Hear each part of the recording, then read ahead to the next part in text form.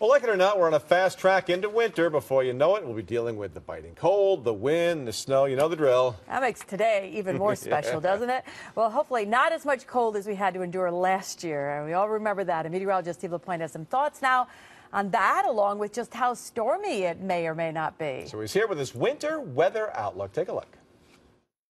It does look like it will be an active and interesting winter to forecast, as they typically are. I wanted to find my outlook for you. It's specifically for the months of December, January, February. And this is a projection of the more likely character to the winter averaged out over those 3 months. It's not a forecast of individual storms or snowfall amounts. And a big player this year will be that strong El Nino that's ongoing in the equatorial Pacific. What this is an area of above average sea surface temperatures, and this can have a profound effect on global circulation, especially across the northern hemisphere, and especially during the winter months. And what we have seen in past El Ninos are patterns like this, with a weaker polar jet, which contains the cold air, being lifted further north, allowing for above average temperatures across the northern tier, sometimes into the northeast, and a very active subtropical jet with lots of moisture and lots of storminess across the south. There have only been 2 El Ninos in our very short record. It dates back to 1950, of the magnitude of the one that we're seeing this season, back in 82, 83, and 97, 98. In both those years, we had above average winters in terms of temperature, in fact, by 5 to 10 degrees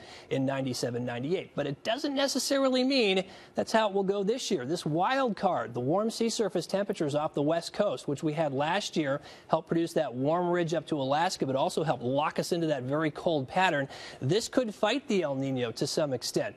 And snow cover in Siberia, something else we look at. When it's above average in October, there is a relationship between colder than average winters across the eastern United States. And that is the case again coming up this year. So again, some signals to suggest there could be some back and forth. So I think that's how the winter could play out for us. We see periods of very cold, but quickly modulated by the jet lifting north and then warmer than average temperatures coming in. So it very well could be a case, December, January, February, where we see frequent swings from cold to mild and lower chances of patterns becoming locked, like they did last winter when we got locked into the very cold conditions. And with the strength of the El Nino, might skew our winter a little bit above average. So I'm favoring better than average chances for above normal temperatures coming up this winter. But with the air masses going back and forth, a lot of storminess, a highly active pattern, greater than average chances for perhaps a couple of really big snowstorms, but at the same time, greater than average chances for mixed precipitation, ice, and even rainstorms. So a winter where we see a lot of variability there. Now, if we look back at all the strong El Ninos on record, and there have only been 5,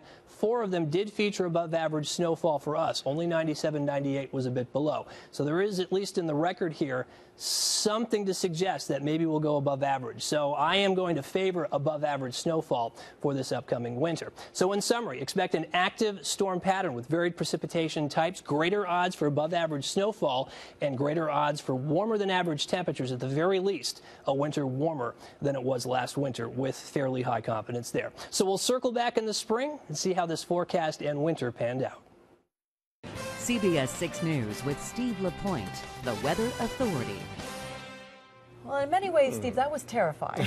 Well, it shouldn't be terrifying. Well, I guess winter terrifies me to begin with. It's pretty simplified, too, because there's just a huge number of factors that go into trying to put together some kind of a seasonal outlook. But again, the bottom line is it's probably going to be very, very active. I don't think it's going to be as cold as it was last year. Not to say we won't have cold, but I think it'll last shorter lengths of time.